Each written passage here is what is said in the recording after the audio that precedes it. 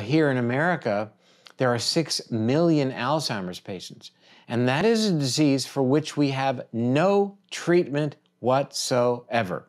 An inflammatory condition that is not being approached by any pharmaceutical development at this time that helps it at all. And so in the context of the fact that we have no treatment for a disease that will affect 50% of people age 85 and older, and therefore is an epidemic likely around the world, and therefore a pandemic with very profound implications, a disease with no treatment, shouldn't we do everything we can to focus on what's causing this problem, and therefore embrace the idea of Alzheimer's prevention? One of the interesting things that's been recognized as it relates to dementia is a strong correlation between depression, even earlier in life, and the development of ultimately cognitive decline, and even specifically Alzheimer's disease.